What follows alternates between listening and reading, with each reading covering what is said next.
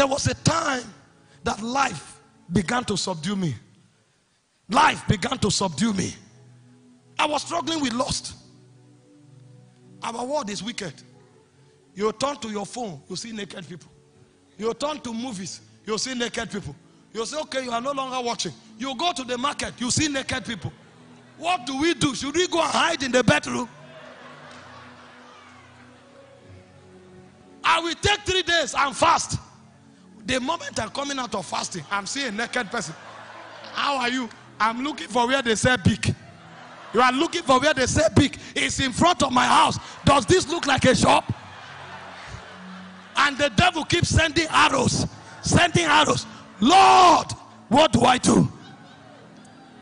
I've heard people's messages. I've applied them. I've asked for counsel. No one is working. And the Lord told me, the answer is on your inside. Follow the promptings. Follow. Follow. There's a realm called the invincible realm. Follow. And I started listening. And the first place it started from, it said, forgive.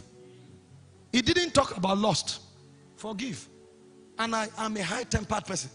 If you try it, I tell you immediately. They say, no, don't respond. Forgive. Somebody will offend me. I will come and sit down and justify why the person should be the one to apologize. He just say, forgive. I will go with burden and say, you know that thing that happened. You were wrong, but it's okay. Say, that's not what I told you to do. I say, forgive. I'll say, okay, when the next one happens, and I will ignore. I kept struggling until a point came as I began to yield to the promptings. You will come as if you are done. You say sorry. The person will now look at you. I thought you say we will fight. I was ready for you. You will die. You will die. And God will not come and pacify you. He will not keep quiet. When you die, a measure of flesh will now die. Now, all of those strands of flesh are what demons coordinate together to build lust. But a superior teacher in wisdom is now training you. When he finished with that, he took me to another point. He said, give. People will come to use me. He will say, give them. Sometimes I will give and I will have nothing. He said, give. I said, Lord, are you trying to bless me? Is it about reward? We are not talking reward. We are saving your soul. And I kept giving. I kept giving. I migrated from there. I went to another level. He said, don't seek honor. He will come to a place he will hide behind for a long season. After he dealt with all of those things, he now entered prayer. I'll sleep at night. He will wake me. He will wake me. Some people think to deal with lust is to start with prayer. That prayer can ride on your lust. Because now that you know you have stamina in the place of prayer, you will now wait. When they are talking prayer, you stand up, you say, these people, they are not ready. Wait, let me drill them. Pride will now anchor on that prayer. Everybody is praying, you are just doing like this. That means they are learning. They are learning. When I carry the mic today, then you now carry the mic. Ikobo, Avelo, Jazolo. In the first 5 minutes, you want everybody to know the difference in atmosphere. You just want them to see first. Let them know the difference. Zebobula, Jababodo.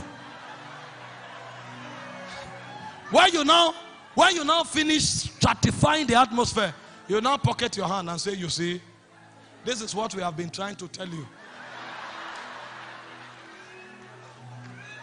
You will die in secret sin. Because that flesh, the devil will use that flesh in another corridor to kill you. It was after God dealt with a lot of things before he started talking prayer with me. And when I started praying, I knew what help meant. You will pray for 15 minutes, it looked like 10 hours. Shabba, shabba. He now told me, put your work clock by the side. We are traveling. We are journeying. Put your work clock by the side. That was when I knew the layers of ascension. Because he wanted to carry me to the presence. It's in the presence that transfiguration takes place. But life will be the one to help you go there. Because life will mortify, light will renew, but only the presence transfigures. Because it's in the presence you were created. The substance of your making is in the presence. But it will take renewal of mind and mortification of flesh to enter the presence. And so when God was teaching me about life, the final corridor we entered was the journey to the presence. And we began. The first thing was to kill distractions. It took many months. That was when I knew prayer doesn't end when you say in the name of Jesus. As you finish saying in the name of Jesus, it will tell you to off your phone, delete your Facebook. Because it's fighting distraction. Those are weights pulling you down.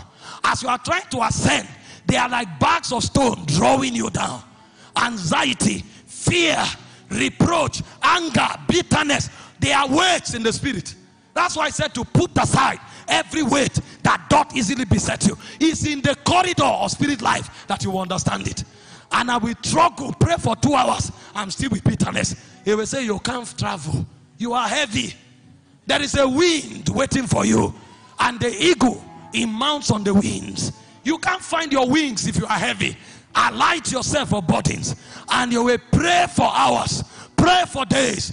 Pray for weeks until you are rid of burdens. When those weights begin to fall, then you know that ascension is about to begin. All of that is a technology of life. That's why I tell people, life, prayer is not judged by time.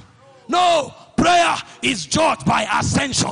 How far are you going? Because you and I can pray in this room. One person will go to Zion, another person will remain here. It depends on how light they are in the spirit. Because when the eagle wants to ascend, he looks for the wind. He mounts it. He mounts it. But if you are heavy, you can't catch the wind. And so what prayer will do first is to rid you of weights. You will be there praying in tongues. The weight is there. You will keep eating different boiling points. A point will come, anger will go. The bitterness will go. The malice will go. As they are going, you will now discover you will enter the second level. The second level is the realm of stamina. Stamina, not because you are there for long, but because you are focused. Because when distraction is taken, you zoom into God. You know that your prayer is beginning to go far. And as you are praying, you can be on one thing for 4 hours.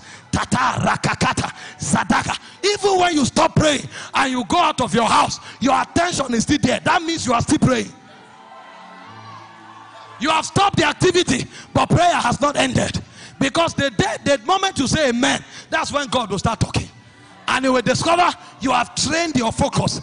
That focus you have developed is what we call spiritual stamina. And as you build on stamina, you will enter the third layer. That's the realm of charging. He said, you dearly beloved, building up yourself in your most holy faith, praying in the Holy Ghost. In the realm of charging, what God does is that he brings supplies. That's when you can now sense the anointing. Like oil. The oil will literally begin to flow. You can touch it. You now know that you are no longer natural. At that level, you become a battle axe. That's where your spiritual sense is open. You can be praying, and suddenly the contract you are bidding for will open before you. And you begin to see what you need to do.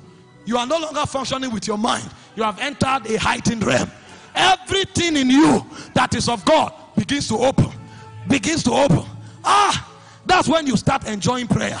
The first two is spiritual discipline, but this one is rest. Because sometimes as you are praying, the energy will come on you so much, it will break you. And you will find yourself on the floor.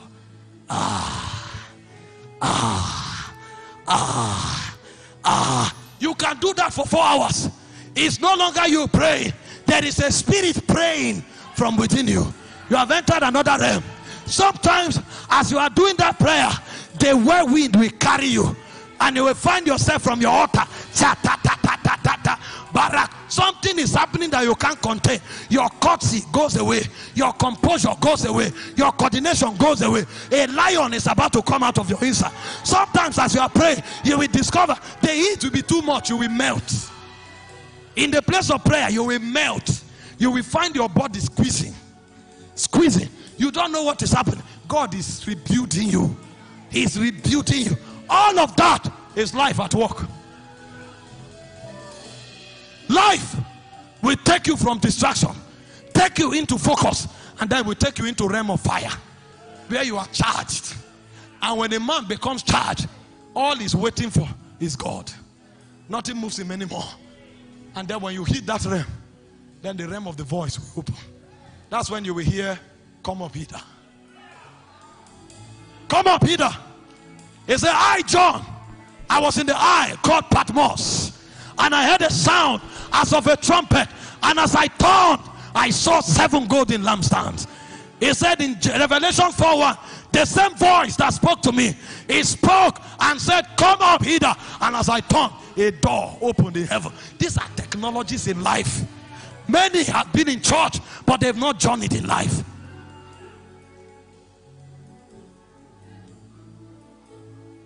There is a realm beyond the stars, and that's where our true fellowship is. When we gather here, we migrate. We don't stop here. That's why we worship. That's why we pray.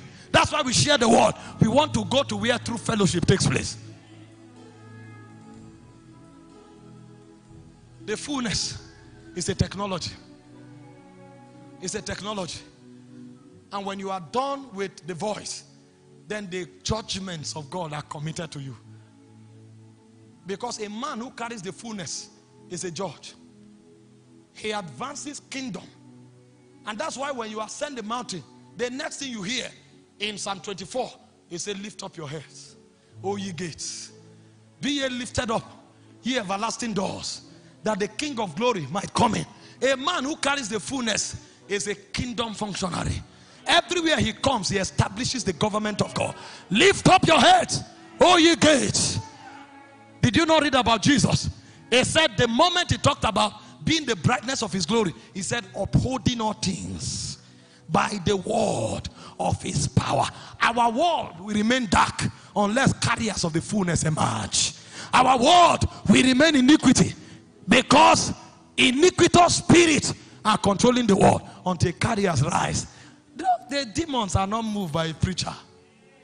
When you show up, they look at you. They went to Jesus and say, "If you are the Son of God, turn this stone to bread."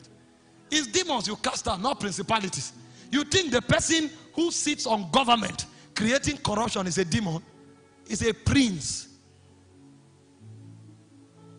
You think young ladies just woke up overnight and suddenly redefine beauty and think beauty is nakedness.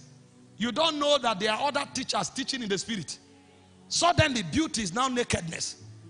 A whole world rises up and suddenly wants to redefine marriage. That marriage is between 2 adults. It mustn't be male or female. They suddenly became wise. They are princes. In every dispensation, the gates of Hades open and princes come to the earth. That's why we need carriers of the fullness. Those who can look at the princes and say, "Go back." And the prince will have no choice. Those who can say, "Lord, restore," and it must happen. Because when they speak, heaven back them up. It's called the ministry of the fullness. And that's why the ministry of the fullness begins with life, light, and then it enters the presence where men are reconfigured. So when that is done, we can bring kingdom. When you enter there, you are regulated by holiness. Because where the fullness of God is called holy. And when you enter holiness, only one will stands. Only one purpose stands. And when you insist that only one will stands, what you are doing is that you are establishing government. I don't have time to talk about light. So I wanted to stop only on the subject of life, because every of us know life.